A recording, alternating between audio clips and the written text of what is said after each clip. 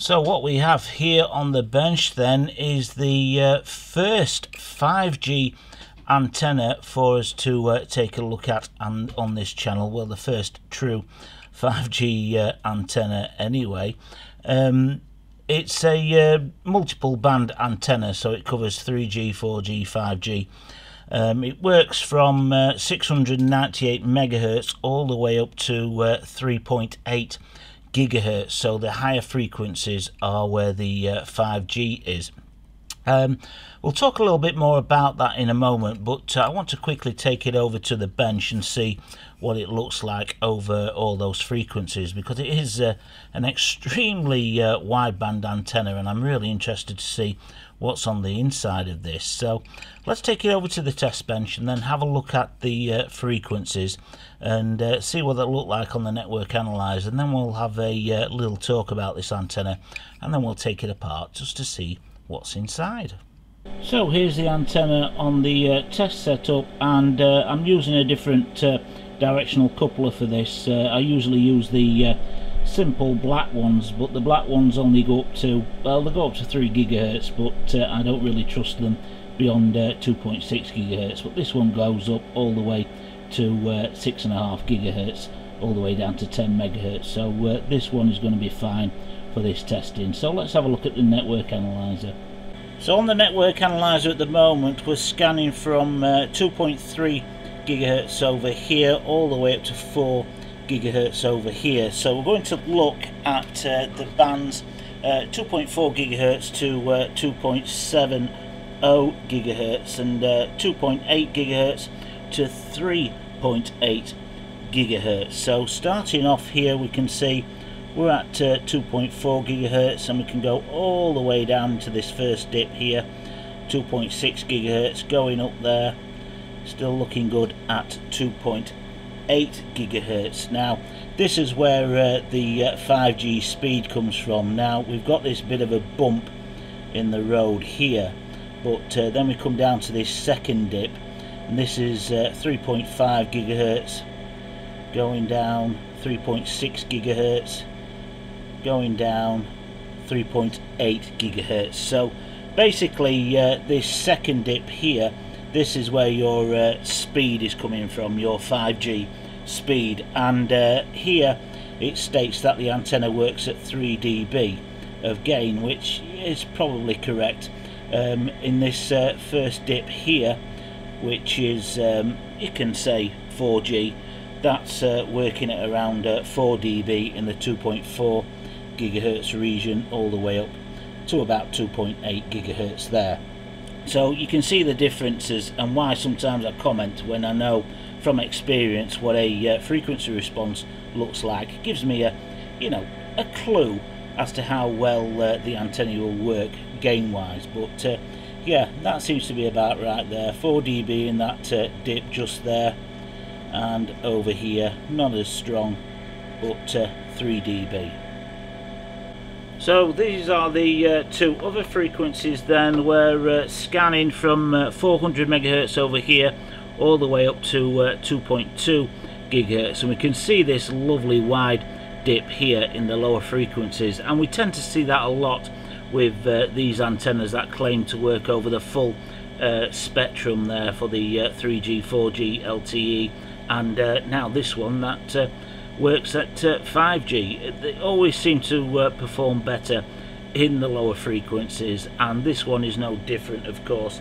In this dip here, it claims to work at 5 dBm of gain, and I've got no reason to dispute that at all. We're looking around here, that's 690 megahertz going all the way down the dip there, 1 gigahertz all the way up there. It does claim to work from almost 700 megahertz to 1 gigahertz, but you can see there it also works a little bit beyond that frequency as well. Now the second frequency is 1710 megahertz to 2170 megahertz, and this is this dip all the way over here. So we're at 1700 megahertz there. This dip is apparently again a 3 dB dip, And you know, if we compare it to the 5G higher frequency dip, it looks roughly about the same. 1700 megahertz there, going all the way up to almost 1900, just over. So yeah, not quite 2-1, but we'll keep going. And there's this other little dip just here, so maybe they're counting that. And you know, this is the problem with these antennas that claim to do all the frequencies. They do a couple of frequencies really well, and you know, a couple of frequencies really poorly. But you can see at those lower frequencies it's going to perform really well for that, and that's where you get the most gain from as well, the 5 dB of gain. And you know, it is what it is. It's a omnidirectional dual band antenna. If you want an upgrade, then you know, find out which is your strongest signal in your area. If you're getting the 4G signal in the 2 gigahertz to 2.7 gigahertz range, really strong, concentrate on an antenna for that frequency. And same for 5G as well. You know, if you're getting a really good 5G signal in your area, which you know, 5G masts starting to get rolled out now, and you know, concentrate on the 5G signal and just use some of these lower frequencies as a kind of backup, just to read your email, where the higher frequencies you can do all of your streaming and everything else on the internet. Now overall, this antenna, it looks and feels pretty good. I mean, we've got some really nice coax here, and you want some low loss coax for a 5G antenna for those higher frequencies. Now 5G is just a term, you know, for the next generation of the cellular networks. It's kind of you know, incumbent on all the frequencies that we had previously with the 3G and the 4G, plus the new higher frequencies, and they're all bolted together and called 5G. But the higher frequencies are the ones that are now operating on the 5G networks, and that's where you get your speed from. Basically, higher frequencies have bigger pipes. You can stick more information down those pipes than you can at the you know, the lower frequencies there. So if you can imagine, when you know, 3G was around, you were sat waiting for a JPEG photo to turn up on your phone, and with 4G you were sat waiting for the YouTube video to load. And now with the 5G, with that higher frequency, you can now watch that YouTube video in 1080p quite easily, as long as you're near a 5G mast, of course. So let's open this up and take a look on the inside of this, just to see what we've got. I mean, have we just got a simple omnidirectional dipole element, a lot like the Cisco element that we took a look at recently, but its form factor is really small. So let's crack it open and have a look. So this took a quite a bit of gentle persuasion to remove the case. It is screw thread on here, but they did glue the threads into the case, so that wasn't an option. But now we can see the inside, and it's interesting, but it's also underwhelming. It's a simple monopole antenna. Now I've desoldered this just so I can take some measurements of it, and now we can take a closer look. I just wanted to explain a little bit more why I consider this to be a monopole antenna. Basically a monopole antenna with 3 elements. If we take the measurement of this first element here, which is the shorter one, it's coming in at 30 millimeters there. Now 30 millimeters is around about the middle of the 2 gigahertz range. 2.4 gigahertz is around 31.25 millimeter. So, you know, off the top of my head, it's about the middle of the 2 gigahertz range. Now, because it's quite wide and thick around here, now that measurement is about 16 millimeters thick and then tapered off. As we've seen recently in a couple of videos where we've looked at the sleeve monopole, adding you know, a greater thickness can increase the bandwidth, and this element here is working at the 2.4 gigahertz range to around you know, the 3.8 gigahertz range. That's this element that's doing all the work in that area. This middle element here, I'll take a measurement on this one, is around 36.5 millimeters long, and that's doing all the work in the 1700 megahertz to 2.17 gigahertz range. So that's the middle one there, and the final one here, which has got all the gain, that measurement comes in at around 63 millimeters there, and that's doing all the work at the 700 megahertz to 960 megahertz. It's got the length there for the wavelength, and it's also tapered quite thick at the top, so you get that extra bandwidth. This is the thinner one, and that's where we you know, we don't see so much bandwidth with that one in particular, but that's basically what they're doing here. It's all mathematics, and all this tapering and widening is increasing that bandwidth, and that's why I do believe that this, we can class it as a monopole with 3 driven elements.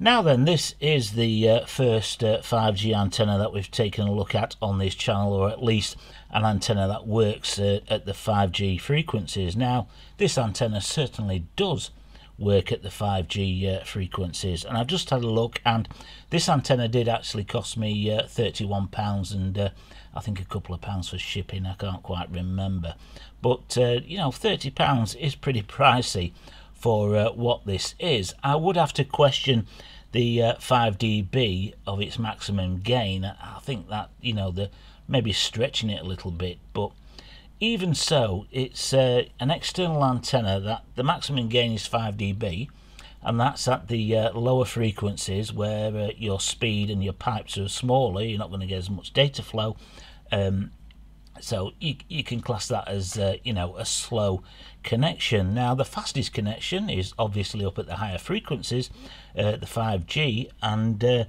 you know, that higher frequency is 2.8 gigahertz to 3.8 gigahertz, and you're only getting 3 dB at that range. Now, do you really want to stick an antenna with such low gain on the outside of your home? You know, I personally wouldn't do that. I mean, an antenna like this for an indoor antenna connected to the back of your router, for example, then yes, you know, it's not a problem, but I wouldn't go to the extent of permanently mounting this on the outside of my home. It's just not a powerful antenna. If you're going to do that, then, you know, stick something with at least 6 dB, you know, on the side of your house, you know, 8 dB, something like that. Now, my thoughts on an antenna like this, and you may differ from my thoughts. I mean, I've discussed this on my Facebook group before, and you know, I don't have a lot of experience with cellular routers. I've never had to use one. I've always been you know, blessed with a fibre optic connection since early 2001. But obviously I do use it out and about with my phone, but not as much as most people. Now, if you are needing to get a fast connection over the cellular network with a dedicated router, 4G router, 5G router, let's say, and you want to mount some external antennas, in my view, it's better to do a site survey, see you know, if you're strong in those higher frequencies, because they've got the bigger pipes. That's where you're going to get the speed from. And if you've got you know, several masts in your area pumping out those higher frequencies, then I would just concentrate on those higher frequencies. I wouldn't go looking for an antenna that covers everything like this one does. I'd just stick a high gain antenna on there that covers those higher frequencies. I wouldn't worry too much about the lower frequencies. Of course, with a mobile phone, you are taking this out and about, so you need something inside there that can pick up everything. I mean, you can still go into rural areas here in the UK and get a 2G connection, or even worse, let's say. So in that situation, you always want to be connected, so you want an antenna that's going to pick up everything in your phone. But in your home, there's really no need to be sniffing out those frequencies at around 700 megahertz to 960 megahertz. If you're strong in the upper frequencies, concentrate on them. But that's my thought on this anyway, and I really wouldn't stick this on the outside of my home, not with it being so low gain. But it's an interesting design all the same. It's the first 5G antenna we've taken a look at on this channel. So to conclude then, I will make a PDF of this pattern, and I'll put a link in the description if you want to download and have a go at etching this out yourself. I'm kind of thinking whether you could turn this into a directional antenna, a directional panel antenna, but you know, by the time you start factoring the air gap and the back reflector and everything else, you can mess up the mathematics of this. It's not always quite so simple. It can change the frequencies, not by much, but you know, it depending on the dielectric you use. I mean, I'd stick to an air gap dielectric, and that doesn't affect it too much compared to some other materials. But you know, as I said, £30 for this, £31 for this.